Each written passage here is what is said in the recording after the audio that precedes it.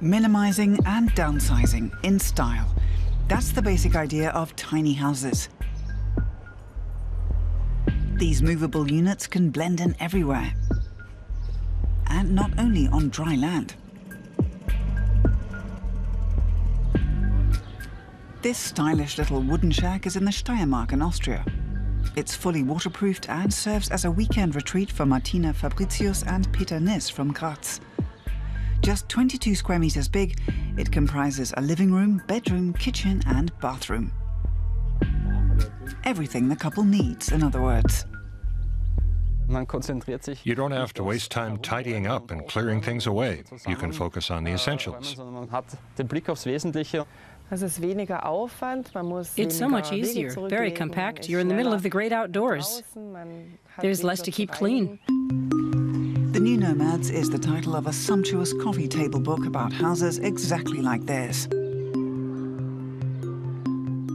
Editor Sven Ehmann went all over the world looking for what he calls temporary architecture, including this miniature tower,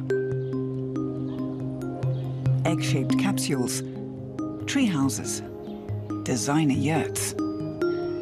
Simple, stripped-down living spaces as a lifestyle choice. We live in an age of excess. There's an excess of everything. And when there's too much of something, there's inevitably a backlash. If you go back to basics, you're also freeing yourself. Another point of tiny houses is maximizing mobility. Martina and Peter's house in Austria was delivered by truck from Spain. Relocating it is simple. Owning a home like this means you're not tied down to one place.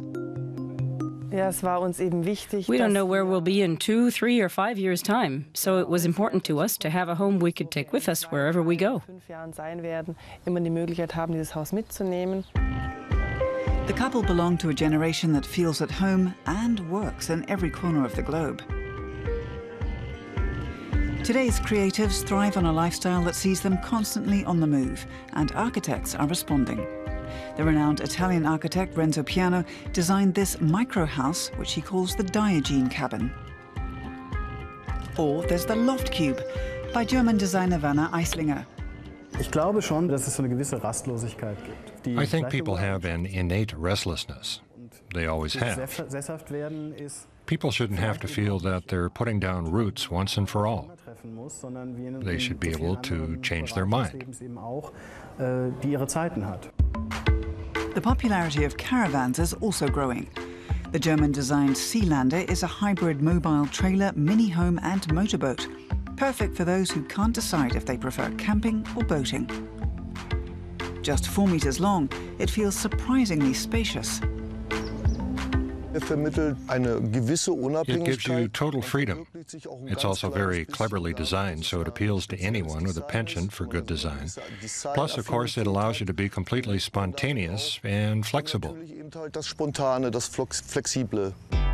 Because if you're camping near a lake or the sea and think to yourself, I wish we could hit those open waters, you can. The Sealander has an electric motor with 6 horsepower. In most countries, you don't even need a boat license. The original blueprint for a floating caravan was developed by an industrial design student. The idea of traveling around the countryside with family or friends appeals to mankind's need to be mobile and flexible. It gives you the freedom to decide exactly where you want to go, where to drop anchor. The walking house by Danish design collective N55 goes one step further, literally. It's built on 6 hydraulic legs that can walk, albeit slowly.